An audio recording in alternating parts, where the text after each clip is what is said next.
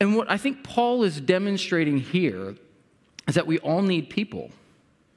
We all need people in our lives, whether we're doing ministry work or something that God has put in front of us to do, or just some days getting through a day.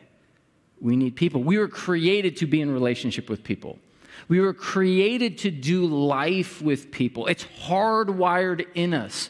The one thing that God says is not good in his creation, if you go back to Genesis 1 and 2 when he's creating everything, it's not good for man to be alone. Like, we need people.